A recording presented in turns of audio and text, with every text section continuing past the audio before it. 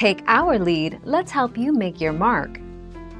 Our goal is your satisfaction. Let us show you the way. As noted above, make sure MMS is enabled in Settings, Messages. If that's not an option, contact your carrier. Make sure that you have cellular data turned on. You will not be able to send pictures to non-iMessage users without it.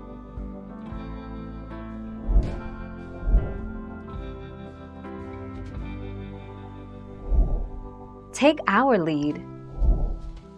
If you're trying to send group MMS messages on an iPhone, go to Settings, Messages and turn on MMS Messaging. If you don't see an option to turn on MMS Messaging or group messaging on your iPhone, then your carrier might not support this feature.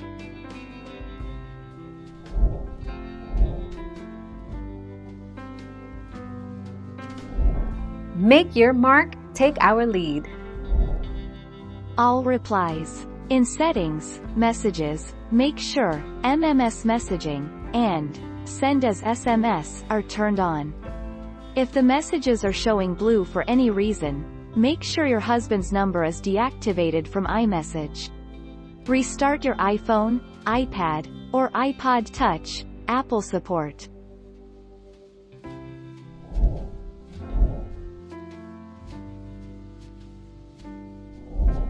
Let's help you make your mark.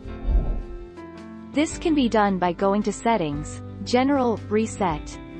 Then, tap on the Reset Network Settings option to reset the network settings on your iPhone. After the settings have been reset, you should be able to send pictures via MMS to any of your friends. The issue is no longer present on your device.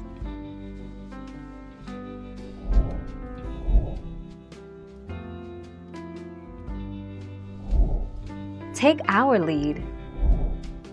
Go to Settings, Messages and turn MMS Messaging on.